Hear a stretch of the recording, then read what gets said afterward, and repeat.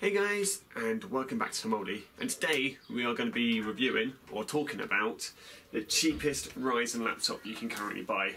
So this bad boy is a Lenovo, rest of the specs here, I can't remember the name of it.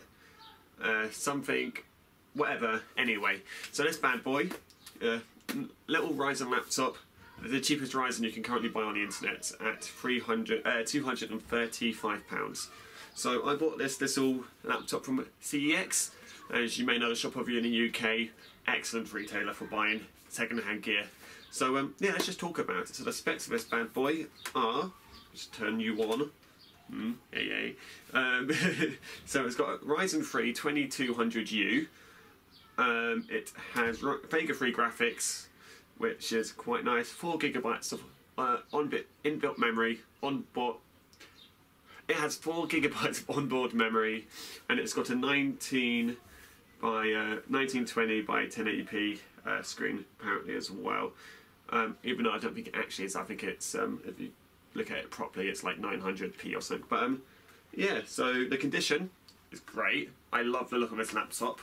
Very, very nice. It's silver, simples. So it's silver. It doesn't look too fancy. Nice size screen. The refresh rate is nice. Keyboard is also nice. Touchpad, once again, nice. It's simple looking. It doesn't look too fancy, which I quite like. So let's log on and we'll talk about some game performance and usage performance. Before we get into the rest of the video, I forgot to add the laptop did come installed with some bloatware such as McAfee antivirus, but I done a fresh install of Windows 10 before testing specs and stuff. As I said earlier, we're going to Task Manager. I've been using this laptop for about a week so far, so I've got an average thing of it. One thing I have changed is I upgraded the RAM, but for this video I've taken it out and I'm going to do a separate upgrade video. So as you can see, it's got 4 GB of RAM, Vega free graphics. It also comes with 128 GB Samsung SATA SSD, which I'll also be upgrading in a future video. And then it's the Ryzen 3 2200U. So internet use, it's fine. So like if we go to like YouTube, for example, let's go on YouTube. I'm going to watch some amazing TomOldy videos. A little bit, it's not instant, but it is using a Wi-Fi as well. It's not plugged in by Ethernet, so it would be a lot faster. So if we go to my channel,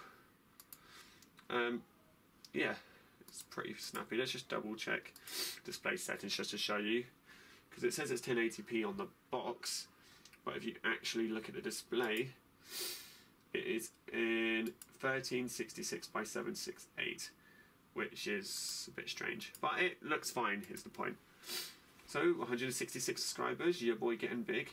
Well, let's just watch a video anyway and see what how it is watching. This is 1080p.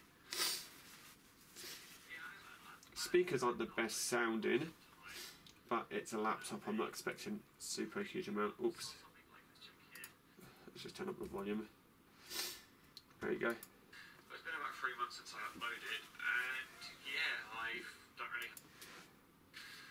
Let's just get. Yeah, so watching YouTube's fine. Let's see if we can go on Twitch. See how watching that is. Multiple tabs open, so we've got this video open still. Pause that. Let's go on Twitch. We'll just watch. Let's see if we get some hot tub streams. There's going to be like at least one. So yeah. Let's mute you. You're annoying.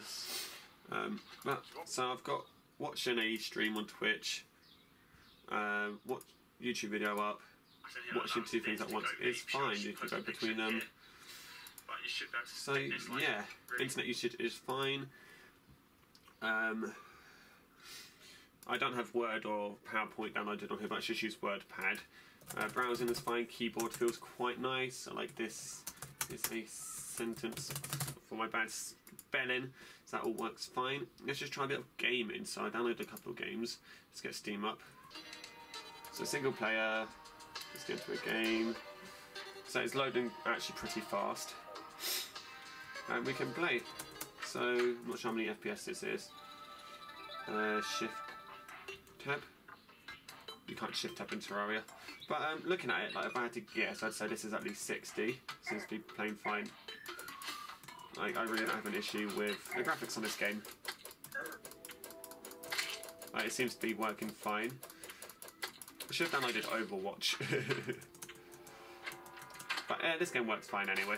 So it's fine for light gaming, but you could do this on any laptop is the point.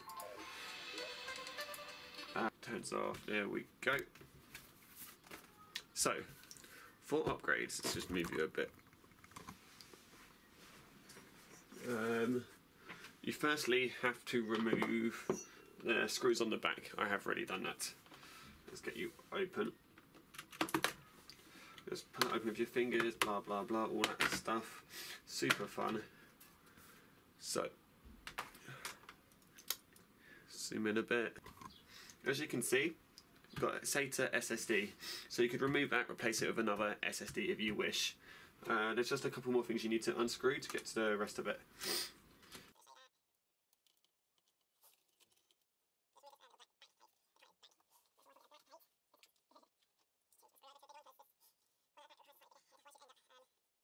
Doing that thing, fraying it.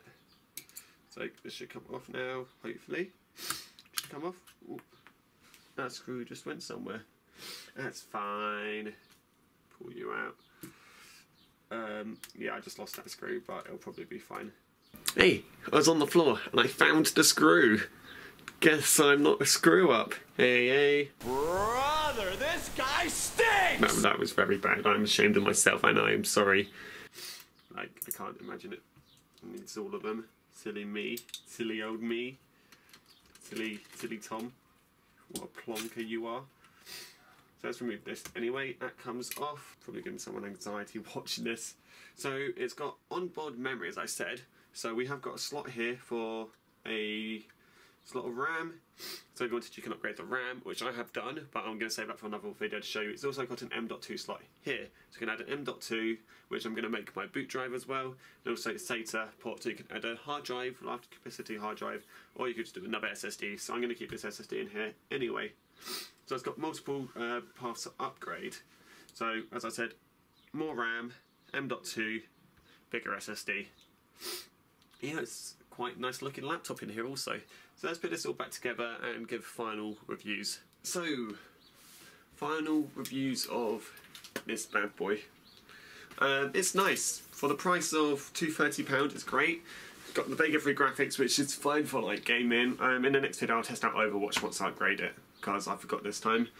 Nice look, nice keyboard, and it's fine for internet browsing. I'm mainly going to be using it for very light gaming, very light video editing, and coursework and stuff, since I'm doing a level 3. Go me, because I am epic. But yeah, it's fine. So the cheapest Ryzen laptop is fabulous, and I would recommend buying. So thank you guys for watching, and I'll see you next time. Bye.